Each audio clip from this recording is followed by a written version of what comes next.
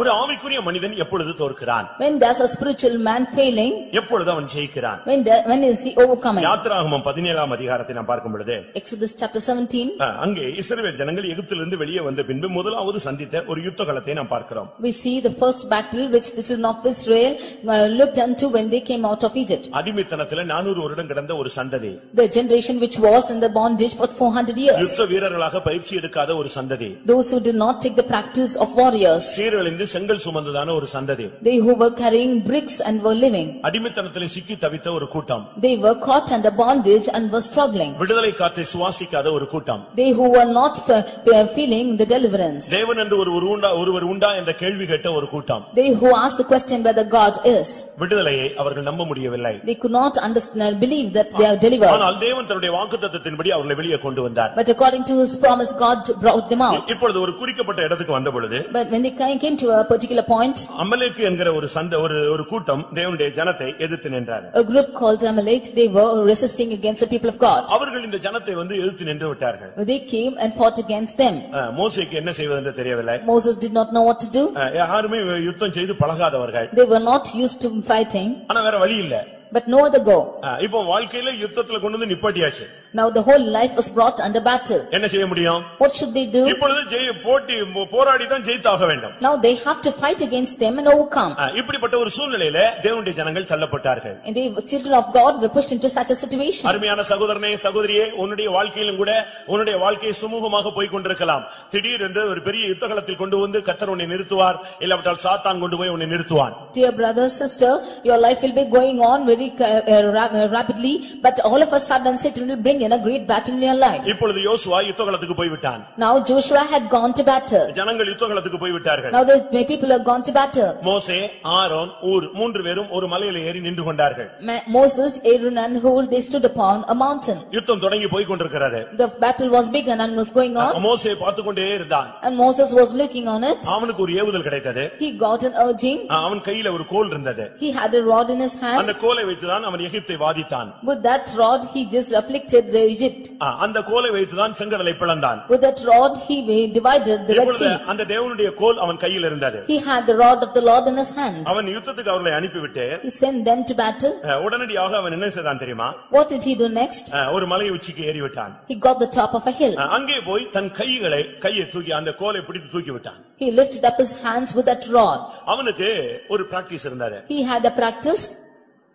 அந்த எகிப்தை வாதிக்கும் பொழுது இந்த கோலை தான் நீட்டுவான். When he was afflicting that Egypt, he stretched the rod. நீர் நிலைகளுக்கு நேராக இந்த கோலை நீட்டினால் நீர்நிலைகள் இரத்தமாக மாறிவிடும். If he should spread his rod against the waters, then it will turn blood. வானத்துக்கு நேராக நீட்டினால் அங்கிருந்து பலவிதமான வாதைகள் இந்த பூமியை சந்திக்கும். If he should stretch towards the heavens, then plagues will afflict the earth. செங்கடலுக்கு நேராக அந்த கோலை நீட்டினால் செங்கடல் இரண்டாக பிளக்கும். If he stretched out his hand towards the Red Sea, it will divide two. இப்படிப்பட்ட ஒரு அனுபவம் அவனுக்கு இருந்தது. He had such an experience. இது கைகளை உயர்த்துவதை காண்பிக்கிறது. This shows holding up of hands. என்ன செய்தான் தெரியுமா? What did he do?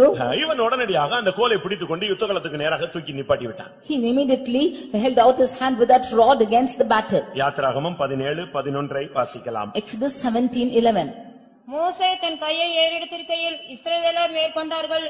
அவன் தன் கையை தாழ விடுகையில் அமலேக்கு மேற்கொண்டான். இந்த வெற்றி தோல்வி அதனுடைய அடிப்படை தத்துவ சத்தியம் அங்கே சொல்லப்பட்டிருக்கிறது. This victory and the defeat and the aspect behind it is told here. தன் கையை மோசே ஏறெடுத்திருக்கையில் இஸ்ரவேலர்கள் மேற்கொண்டார்கள். When Moses held up his hand, the Israel prevailed. தன் கையை அவன் தாழ விடுகையில் அமலேக்கு மேற்கொண்டான். And when he let it down, Amalek prevailed. அப்ப யுத்தகளத்திலே யோசுவா சண்டை போட்டு வெட்டி குத்தி மோதி இரத்த கலரியாகி முன்னேறதுல காரியம் இல்லை. It is not a problem for Joshua to fight against the battle and to bloodshed and overcome them. அவன் போடுற சண்டையில அங்க வெற்றி தோல்வி அல்ல. மோசே கைகளை உயர்த்துவதிலும் மோசே தன்னுடைய கைகளை தாழ விடுவதிலும் தான் வெற்றியும் தோல்வியும் அடங்கி இருந்தது. In his fighting he is not overcoming, but it is on the part of Moses that he is lifting up his hands or letting it down. அருமையானவர்களே, உங்களுடைய வாழ்க்கையினுடைய பகுதிகளிலே நீங்கள் பல பாதைகளிலே பல விதங்களிலே நீங்கள் போகலாம். பல சத்துருவின் வல்லமையை நீங்கள் எதிர்த்து நிக்கலாம். ஆனால் நீங்கள் உங்களுடைய அறிவு, திறமை, உங்களுடைய ஞானம், உங்களுடைய புத்தி, உங்களுடைய செல்வாக்கு, உங்கள் பணம், இதை வைத்து நீங்கள் ஜெயிக்க முடியாது. தேவ சந்நிதியிலே உன் கைகளை உயர்த்துகிறாயே, இதை வைத்துதான் வெற்றியும் தோல்வியும் தீர்மானிக்கப்படுகிறது. Dear beloved, you might go across many paths in your life and many problems might afflict you and enemies might rise against you, but the victory depends upon you, not in your wealth or nor in your riches nor in your wisdom, but in the raising up of your hands in the presence of God. உன்னுடைய ஆவிக்குரிய யுத்தத்திலும் உன்னுடைய பூமிக்குரிய யுத்தத்திலும் உன்னுடைய ஞானமோ உன்னுடைய பணமோ உன்னுடைய புத்தியோ உன்னுடைய எந்தவிதமான திறமைகளும் உனக்கு உதவி செய்ய இயலாது. In your spiritual war or in your little war in this world, none of your wisdom, none of your riches, none of your wealth can help you. நீ முழங்காலை முடக்கி உன் கைகளை எவ்வளவு உயர்த்துகிறாயோ அவ்வளவு நீ ஜெயிப்பாய். எப்பொழுது உன்னுடைய முழங்காலை முடக்காமல் உன் கைகளை தாழ விடுகிறாயோ அப்பொழுது நீ மேற்கொள்ளப்படுவாய். Then the times that you are standing on your knees and lifting your hands towards God, then you will overcome. The days when you do not stand on your knees and when your hands are not lifted up, you will fail. எத்தனை மணி நேரம் கை உயர்த்துவது? How many of you will hold your hands? நம்ம எத்தனை பேர் எவ்வளவு நேரம் கை உயர்த்த முடியும்? How long can we lift up our hands? ஒரு மணி நேரம் நான் ரெண்டு கையை உயர்த்திருக்கிறேன்னு சொல்றவங்க கைகளை உயர்த்துங்க பார்க்கலாம். All those who say that I have lifted my hands for 1 hour, lift your hands.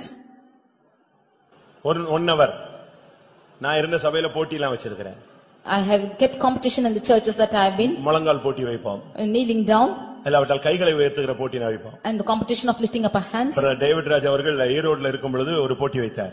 When Brother David Raj was in Erode, he kept a competition like this. இரவு 10 மணில இருந்து காலையில 5 மணி வரை ஒரு ஜெபம். From 10 night until morning 5 there's a prayer.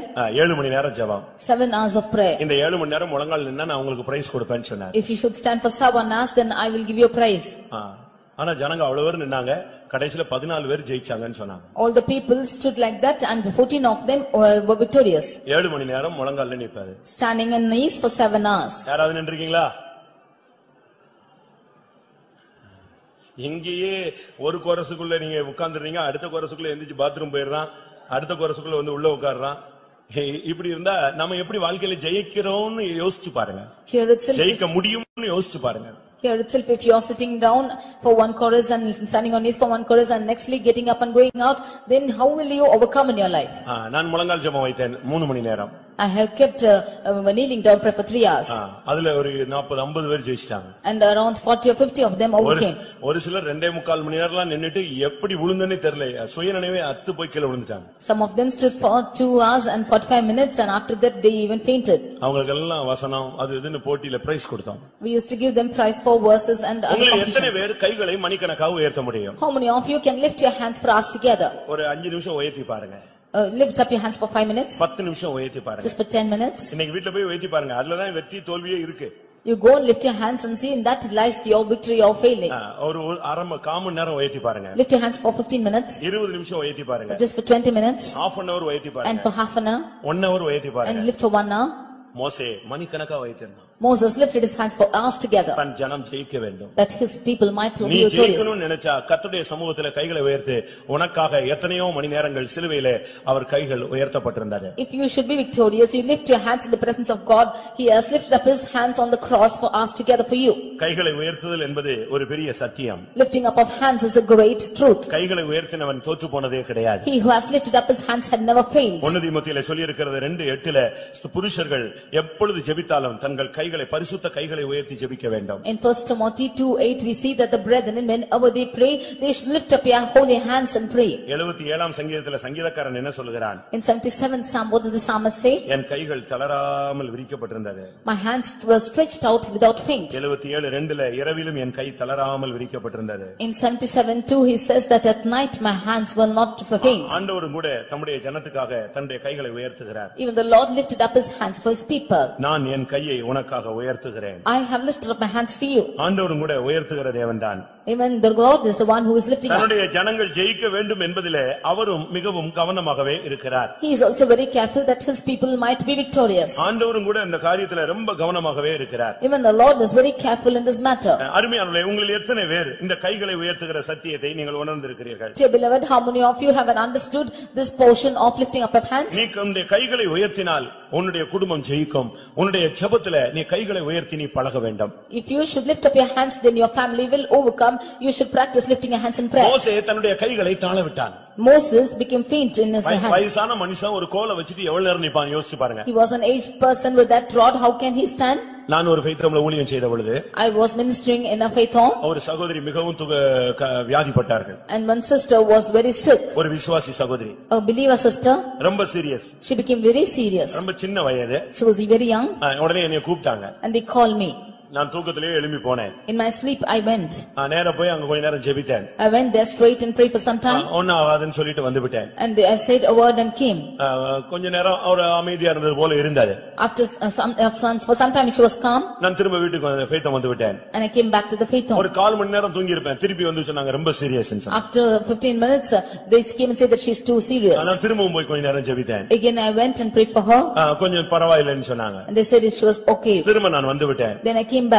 திரும்ப வந்து சொன்னாங்க இப்போ போயிரும் போல தெரியுதுன்னு சொன்னாங்க. Immediately they said that she's increased. அப்பதான் நான் ஒரு சீரியஸ்னஸ் உணர்ந்தேன். Then I understood the seriousness of the matter. அந்த நைட் 2 மணிக்கு நான் போய் நின்றேன். That night 2 o'clock I went and stood. ஆவியானவர் என்னோடு பேசினார். The Holy Spirit spoke to me. அந்த மரணத்திலிருந்து ஜெயிக்கணும்னா நீ உன் கைகளை உயர்த்துன்னு சொல்லி. If she has to overcome this death, you lift up your hands. அந்த சிஸ்டர் அப்படியே ஃபைனல் அப்படியே இந்த கால்ரால பாதிக்கப்பட்டு போயிட்டே இருக்கு. That sister was caught up with cholera and was going on. ரொம்ப மோசமான நிலவரத்துக்கு போய் கொண்டே இருந்தா. She was going from a worse state. எல்லாரும் சேர்ந்து கைகளை உயர்த்தினோம். All of us together lifted up our hands. 25 நிமிடம் என் கையெல்லாம் ஒடிஞ்சு போன மாதிரி ஆயிடுச்சு. For 25 minutes I felt that my hands were broken. கையிலே ஒரு கையை மாத்துறது அந்த ஸ்கீம்லாம் கிடையாது. ஒரே இது ஸ்ட்ரக்சர் அப்படியே நிக்கும்.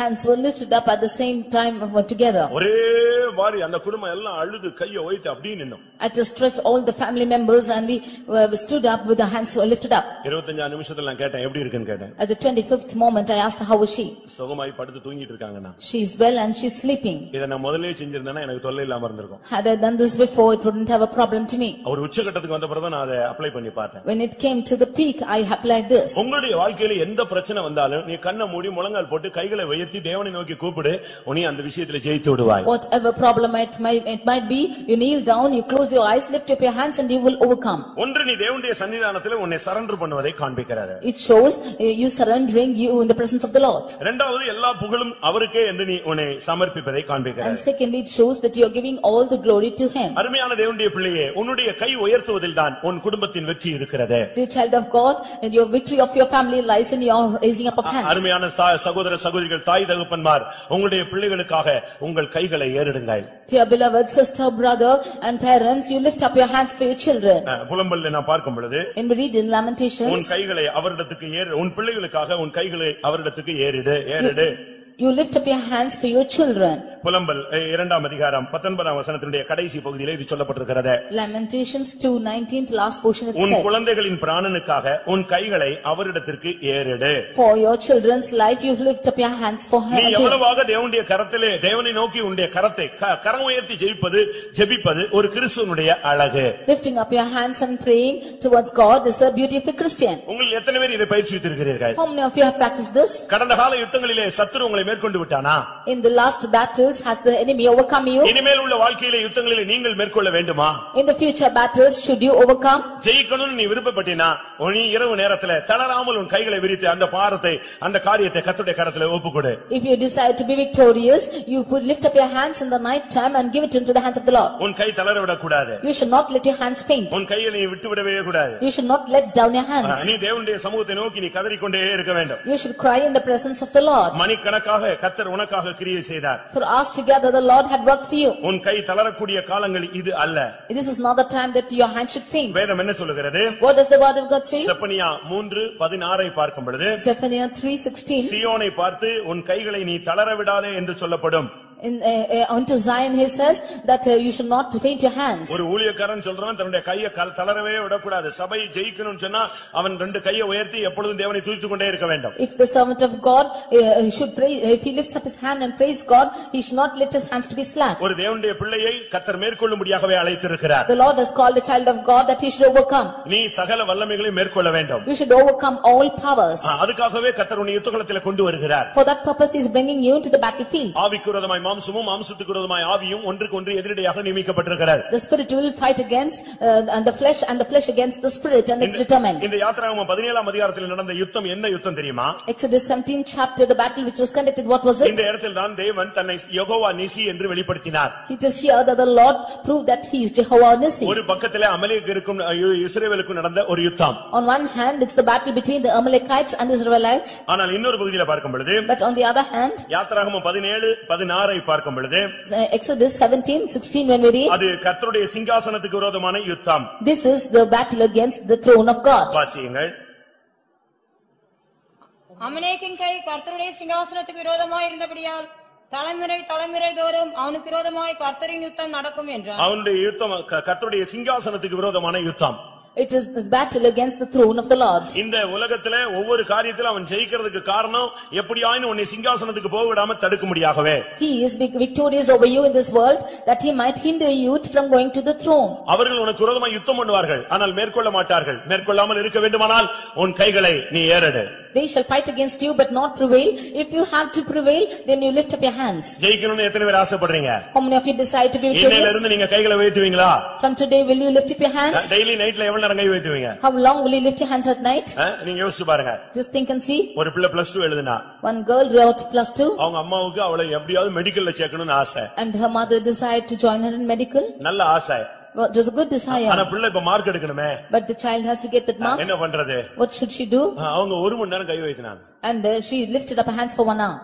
கர்த்தர் ஜெயிக்க வச்சாரு, மெடிக்கல் கிடைச்சது, படிச்சு வேலைக்கு வந்துட்டான்னு வெச்சுக்கோங்களேன். The Lord helped her. She has done உலக பிரகாரமான காரியமோ ஊழிய பிரகாரமான காரியமோ விசுவாச காரியமோ உன்னுடைய கைகளை நீ தேவனுடைய சமூகத்திலே ஏறெடுத்து ஜெபித்து பழகு. Whether it is worldly matters or your spiritual matters, you lift your hands and you start praying. முழு மனக்குலத்தை மீட்கும்படியாக சிலுவையிலே தன் கைகளை அவர் ஏறெடுத்து அடிக்கப்பட்டவராய் தொங்கிக் கொண்டிருந்தார். Jesus lifted up his hands on the cross that he might save the whole mankind. உன்னுடைய தேவனை நீ யெகோவா நிசி என்று சொல்ல வேண்டுமானால் உன் கைகள் உயர்ந்தால் உன்னை எந்த வல்லமையும் மேற்கொள்ள முடியாது. If you should call your God as Jehovah Nissi, if your hand is lifted up, no power can prevail. நமக்கு ஒரு டாக்டர் இருக்கிறார். We have a doctor. Our அக்குபஞ்சர்ல specialist. Our acupuncture மெடிசின்ல ஸ்பெஷலிஸ்டான ஒரு doctor. He is a specialist in acupuncture. ரொம்ப ஃபேமஸான ஒரு விசுவாசி அவர். He is a famous believer. நல்ல விசுவாசி. அவர் அக்குபஞ்சர்ல ரொம்ப specialist. He is specialized in acupuncture. அவர்ட்ட ஒரு டாக்டர் இவர்ட்ட ட்ரீட்மெண்ட் எடுக்க ஒரு டாக்டர் வந்தாரு. And the doctor came for a treatment unto him. அவரை கூட்டி வந்தது அந்த டாக்டருடைய மக. அவ ஒரு டாக்டர், அவ தான் கூட்டி வந்தது. His daughter who was a doctor, she brought him to him. அந்த அக்குபஞ்சர்ல அந்த பின்ஸ் அந்த ஹூக்கெல்லாம் குத்துவாங்க, ஒவ்வொரு பின் குத்துவாங்க. They will plug in pins in that acupuncture. அதுபோல இந்த நம்முடைய விசுவாசி அவருக்கு அந்த அக்குபஞ்சர் மெடிசினை ஸ்டார்ட் பண்ண ட்ரீட்மென்ட் ஸ்டார்ட் பண்ணார். Even so our believer started the treatment of acupuncture with him. என்னத்த குத்துனாரோ தெரியல, திடீர்னு அந்த ஆளு ஃபைனல் ஸ்டேஜுக்கு போயிட்டார். He did not know what he plugged in. He went to the final stage. திடீர்னு பார்த்தா ஆள் collapse. All of a sudden he is collapsing. ஏதோ ஒரு ட்ரீட்மென்ட்க்கு வந்தாரு, இவர் குத்துனாரு, கடைசில அவரு கொலாப்ஸ்க்கு போயிட்டார். He came for some treatment but suddenly he went into collapse. அந்த மகா ஒரு டாக்டர் அது அங்க நின்னு அப்படியே துடிச்சிருச்சு. The mother his daughter was a doctor and she was struggling there. அப்பாவை காப்பாத்த முடியல. And he could not save her father. நிக்கிறது எல்லாமே டாக்டர், ஆனா எல்லாமே இப்ப கொலாப்ஸ் ஆயிட்டே இருக்கு. All are doctors but it's all collapsing. அது என்ன பண்ணிருச்சு? What happened? ஐயோ அப்பா செத்து போயிடுவார் போட்டுக்கு ஏதோ ஆயிரும் சொல்லிட்டு அது உள்ள ஹாஸ்பிடலுக்குள்ள ஓடி வேற ஒரு டாக்டரை கூப்பிடுறதுக்கு ஓடி போயிடுச்சு. She ran into the hospital to invite another doctor that her father was dying. இவருக்கு ஒண்ணுமே ஓடல. He could not think of anything. அப்ப இன்னொரு டாக்டர் காப்பாத்தி இதாச்சுன்னா அப்ப நான் என்னோட இந்த தொழில என்ன ஆகுறதுன்னு சொல்லிட்டு இவர் ஓடி போய் அடுத்த ரூம்ல கம்பார்ட்மெண்ட்ல போய் முழங்கால் போட்டார். He was thinking if another doctor should come and save him, what will happen to my business? Then he went to the next door and he started on stand knees. போய் முழங்கால் போட்டு கையை வைத்து சுவாமி இந்த விஷயத்துல என்னை கைவிட கூடாது. He knelt down, lifted up his hands and said, God, you should not forsake me. என்ன செய்வீரோ எனக்கு தெரியாது. I do not know what you will do. N treatment என் அறிவு என் புத்தி ஒண்ணும் வேலை செய்யல. None of my treatment nor my knowledge did work. இப்ப ஏதாவது இவருக்கு ஆச்சு இதோட நான் எல்லாத்தையும் லாக் பண்ணிட்டு போயிட வேண்டியதான். If anything should happen now, I should lock off everything. முழங்கால போட்டு ஒரு நிமிஷம் கை வைத்து அழுது கையை வைத்து அப்படியே நின்னார். He just stood on his knees and he with his hands lifted up on his tears. ஒரு இளைப்பாறுதல் தொட்டது. He got a rest. எழும்பி உள்ள வந்தார். And he got up and came. அதுக்குள்ள அவ போய் வேற டாக்டர் ஸ்பெஷலிஸ்ட் எல்லாம் இழுத்து ஓடி வந்தா. Within that she called the other specialists and came. அவங்க வர்றதுக்கு ஒரு செகண்டுக்கு முன்னால இவர் உள்ள போனார். Even before 1 second they could come, he went in. Doctor நார்மலுக்கு வந்துட்டார். The doctor came back to the normal. Collapse ஆன ஆளு இப்ப நார்மலுக்கு வந்துட்டார். One who was collapsed came back to normal. ஒரு செகண்ட்ல அந்த கை உயர்த்துதல் ஒரு மனிதனுடைய ஜீவனை மீட்டு கொடுத்தது. The lifting up of his hands redeemed a man's life. அவருடைய தொழிலையும் மீட்டு கொடுத்தது. His business also was redeemed. நீங்க சூழ்நிலைகள் மத்தியில கை வைத்துவீங்களா? In the midst of situations, I lifting up your hands. இந்த கூட்டத்துல எல்லா சகோதரிகள் எல்லா சகோதரர்கள் தாய் தகப்பன்மாரெல்லாம் ஒரு பிரதிஷ்டை பண்ணுங்க. டெய்லி நைட் 1/4 மணி நேரம் நான் கை வைத்துவேன்னு சொல்லுங்க. This meeting, or every brother, every sister, you should make a determination that you will lift up your hands for 15 minutes every day.